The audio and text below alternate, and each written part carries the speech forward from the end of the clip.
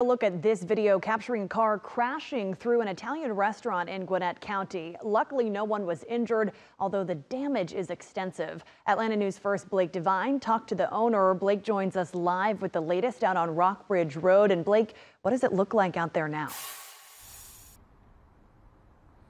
Chelsea, not exactly a normal night to eat out here. The staff was picking up the pieces for hours, even building this wood wall while the restaurant remained open. Now, they're still a bit shaken up, but thankful that no one was injured.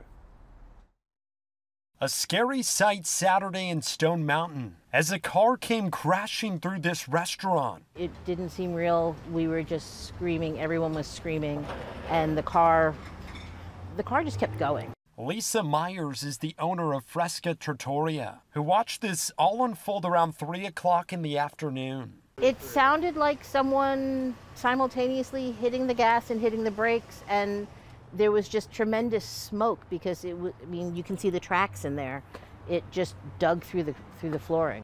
Leah Myers was serving the table of 3, who dodged out of the way just in the nick of time before the car barreled through. I had a table sitting over there where the car ended up, and they thankfully saw what was happening and moved themselves out of the way because the car then hit the table and pushed it. Tables, chairs, and plates were run over while the window was smashed into glass. Shattering glass everywhere. I feel like I can still smell like the tire, like the burnt tire. As the car was towed away, the driver told Gwinnett County Police that her gas pedal stalled as her brakes failed unexpectedly. Now the cleanup is underway, and despite these tire tracks, the restaurant remains open. I made the pasta. We might as well be open. The kitchen's completely fine, so there's no reason to close if we still have people that are willing to stick with us through the process.